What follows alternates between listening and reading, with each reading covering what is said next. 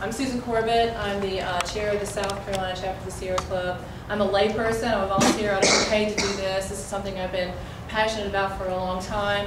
I've been following this issue since the 70s when they built a reactor out where I was living. And I'm a layperson, but I try to follow a lot of the things. So I'm going to try and share with you some of the stuff that I've learned tonight. And I represent the Sierra Club, and I'm here to kind of express to you why the Sierra Club opposes nuclear power. As you just heard, you know, the nuclear power was kind of born out of the atomic age. After we had killed all these people, Eisenhower decided we needed to do something to kind of counter the horrific effects of the nuclear bomb. So they came up with this idea of atoms for peace, where you would take this technology and you do something good with it. And they decided you could make electricity because you can boil water because it's such a heat generating technology.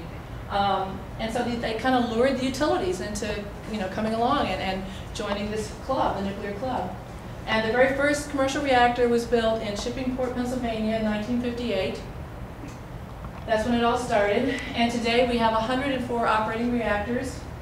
You can see we have 7 in South Carolina. We're the second most nuclear state in the United States, right behind Illinois.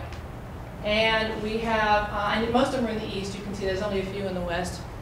And we have 2 more that are under construction right now, one of them in Georgia and one of them here. This is Plant Vogel in Georgia.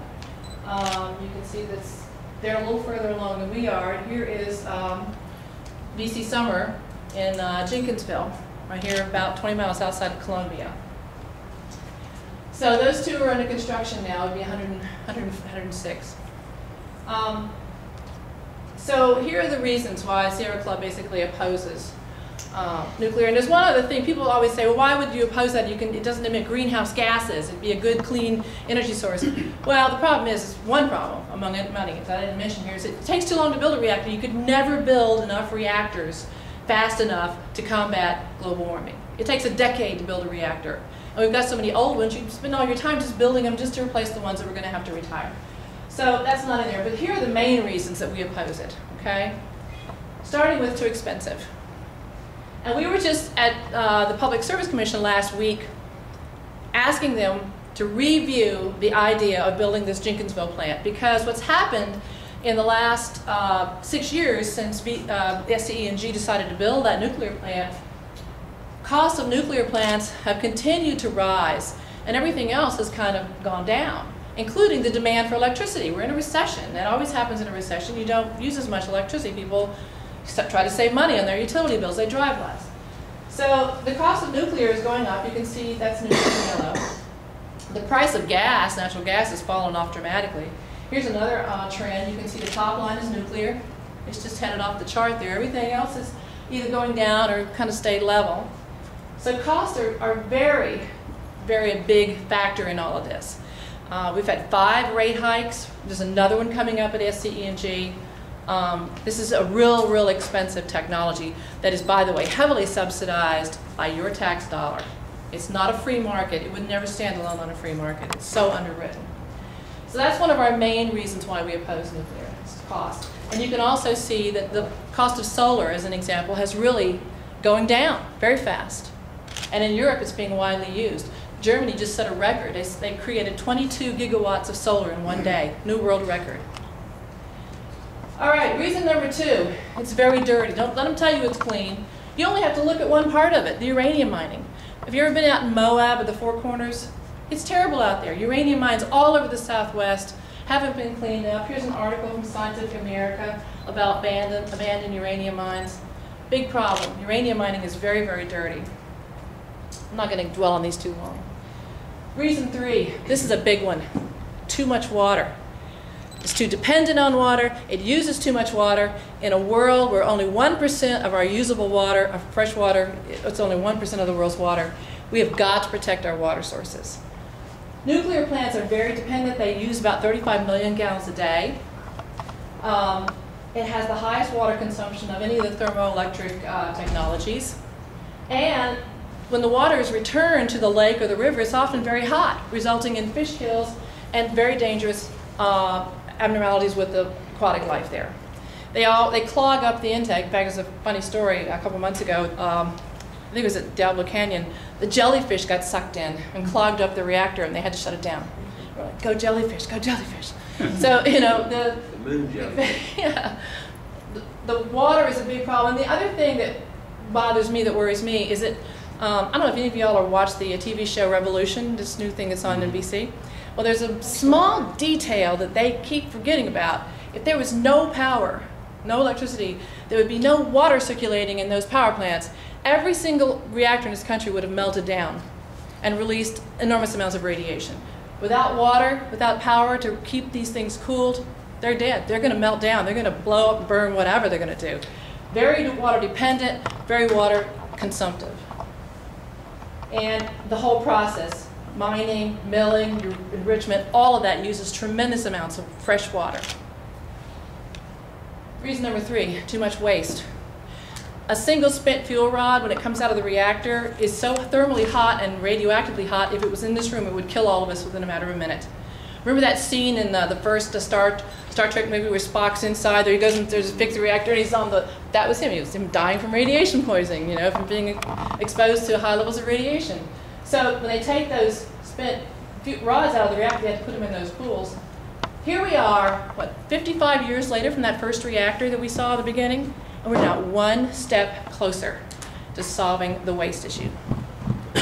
With the failure of Yucca Mountain, they don't know what to do. So what they're talking about doing is finding some place and dumping it on an interim basis, like, let's take it over here and just sit it over here for a while until we figure out what to do with it, okay, this interim location. Well, where do you think that interim location might be? We better worry about that. We will not be a replacement for Yucca Mountain. We cannot be a replacement for Yucca Mountain. Well, there are other sites, but the DOE sites are the most attractive because they have, you know, qualified work staff there, and they're secure. But the danger of that is if you have all of the waste in one congressional district, everybody else goes, oh, we've taken care of it now. You know, we don't have to worry about it. So we don't want consolidated storage. We want it left where it is so that every congressman has to worry about what to do with this waste. So they have to get together and decide together what to do, not stick it in South Carolina and then leave it for us to worry about. And we want it left in the reactor sites, in the hardened on-site storage, at the reactors, as much as possible until they find this permanent repository. I'm going faster because I want to do this. Reason 4, too much radiation. There is no safe level of radiation. There's this new movement out there in the industry to promote this theory of hormesis, that a little radiation is good for you. No viable study has ever shown that. There is no safe level. In fact, there are numerous studies going on now that show that even low levels of radiation are dangerous. We have our own study here. Tim Mousseau, Dr. Mousseau at the university, just came back from Chernobyl. He's done studies there that show that even, you know, low levels of radiation are damaging to biological life. Every reactor emits radiation. They either leak it or they have unplanned accidents, releases. They all give off radiation. Accidents like Fukushima contaminate large areas. The risk is most great in children and pregnant women. And 2 studies that have been done in France and Germany have shown that children living around nuclear reactors have elevated leukemia rates. 2 studies there. So, too much radiation. Reason 5, too much risk. Chernobyl, Fukushima have left large areas uninhabitable for generations. Fukushima is threatening to take down the economy of Japan. The largest utility, TEPCO, failed, went bankrupt. The citizens had to buy it out. It's been nationalized. The whole economy has been shaken. The food chain has been contaminated. There's huge cover-ups going on there. People are outraged. The whole economy was based on nuclear. Now you have the whole country up in arms saying, no, we don't want any more nuclear. Now what are they going to do? They put all their eggs in that basket, and they're in big trouble. They don't know what the long-term effects are going to be.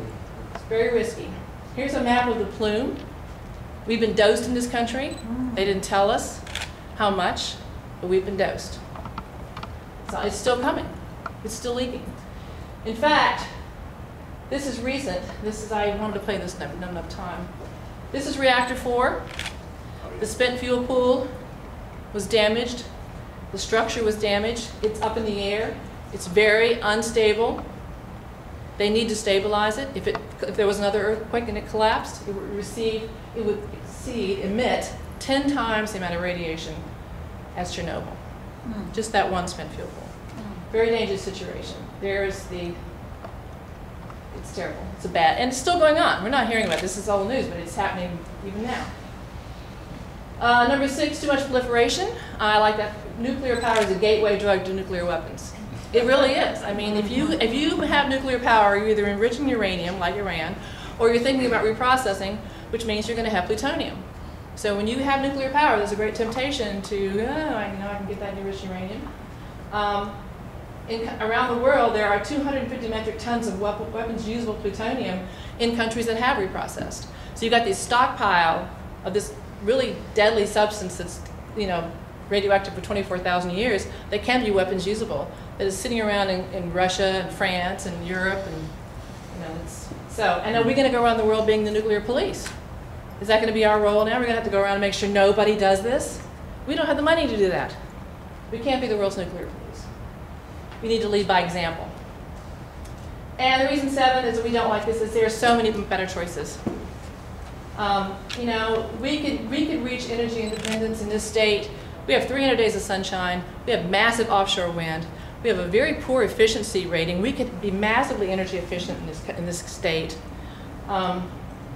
We could use natural gas with safe fracking techniques as a transition fuel only. I would not want to see it go on forever, but as a transition fuel to get from where we are to where we want to be, we could use that. So we have other things that we could use, and we're never going to get there as long as we keep putting all the money and eggs in the nuclear basket. We have got to wean ourselves off of that and move to better choices that don't leave this toxic waste for future generations. And here's some examples. I love this one. I mean, this is something, tidal power, amazing, Why don't we have these off our coast? Here's a chart of, as you increase energy efficiency, this is all the savings you get on your bill. We have very poor energy efficiency in this state. So, that's my story, and I'm sticking to it. Next. I guess I'm next. So I'm going to start.